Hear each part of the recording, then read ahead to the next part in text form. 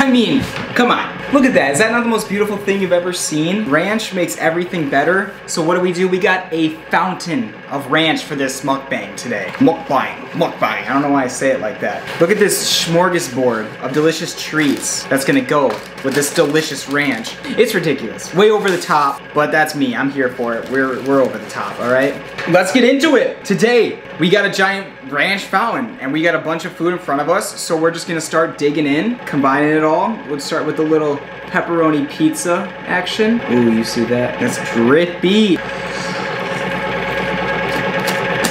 I mean, look at that. Oh, you can put it in anywhere. From the top, from the middle. Oh, I kind of messed it up by doing that. Oh, whatever. Nice little dip. Ranch is the best topping for pizza. I'm telling you now.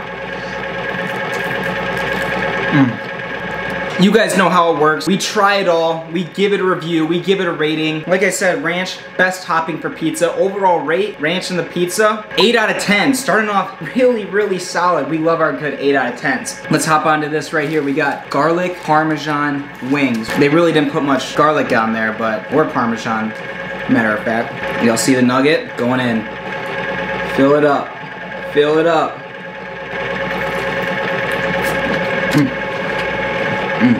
I'm telling you, that savory taste, crunch, the ranch, perfect combination with that garlic parm. Oh, I love ranch. Overall, garlic Parmesan wings with the ranch fountain, 8.5 out of 10. Right there, boom, we are hopping onto these fries. Look at how good these Cajun cut, seasoned fries. Cajun seasoned fries. Nice little dippy dip, dip, dip. That Cajun add a little zing to that. Not as crunchy as I would like. They're pretty soft. I like more of a crunchy golden brown cooked outside. These are a bit soft, but still fire. Overall rate, 7.8 out of 10. 5-second rule.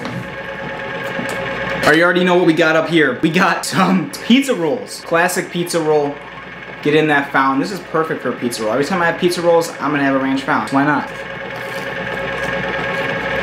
Going back for more. I love a good ranch dip fountain pizza roll. Pizza rolls are good. They're not amazing, they're good.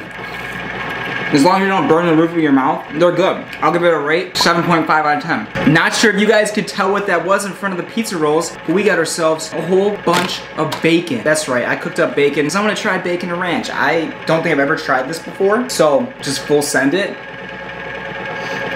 Get it, dip it in there. Getting so saucy. I love when the sauce just drips down the bacon, the meat, filled with white cream sauce. Yeah, that's pretty fire. All right, we're gonna try that again because I need to figure out whether or not that was a fluke, a mistake, or ranch and bacon is a new thing. I'm starting to use up a bit of ranch, so our fountain's getting a little wonky, as you can see. The flow is not as good. Alright, that's pretty good. The bacon is gonna get a rate of 7.7 out of 10. I know, more than the pizza rolls. I'm sorry, bacon and ranch, go try it for yourself. But the pizza rolls did not match up fairly, I guess. Bacon took the championship out of that little battle plate right there. But onto the dino nuggies, are you kidding me? I can't have a mukbang without dino nugs, or a ranch mukbang. Ooh. That's just the most basic thing in the world. Chicken nuggets, ranch, overall rate, 8 out of 10. I mean, what can you do? It's just pretty standard, straight up.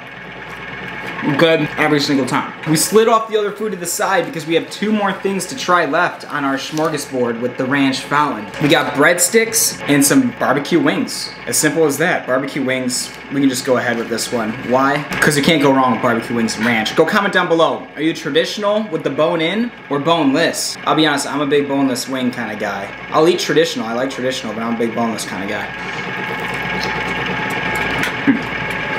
Easy. 8.2 out of 10. The tanginess of the barbecue and that savory taste of the buttermilk ranch is exquisite. Let's break into the breadsticks. I've been excited for this one. That's kind of why I've saved it for last. I don't know if I've ever dipped a breadstick in ranch. Normally you dip them in just marinara sauce. We're gonna try and get one out here, and that's full send.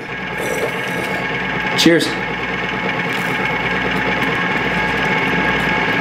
I don't know why I never said I tried this before. It just tastes like when you dip the crust of pizza into ranch. Makes sense. Both bread, both pizza-ish dough. So that was pretty basic, but overall rate for the breadsticks and the ranch, 7 out of 10. I'm not crazy about it, but it's just very standard, just like dipping bread into ranch. I'm sure you can expect what that would taste like. Hold up, wait a second. Our ranch is still live. We are going to do something sweet. I got some macaroons. Oh my goodness. We've had all this salty food. We need something sweet. If I can get it, come on. All right guys, what color should I pick? There's brown, yellow, pink, a lighter brown, and green, and a whitish pale. Which one, which one? All right, you guys tell me when to stop, all right? Boom, pink it is. I don't know what flavor this would be, strawberry? Anyways, I'm not really too excited for this. I'd rather just eat the straight up macaroon, but cheers, I guess.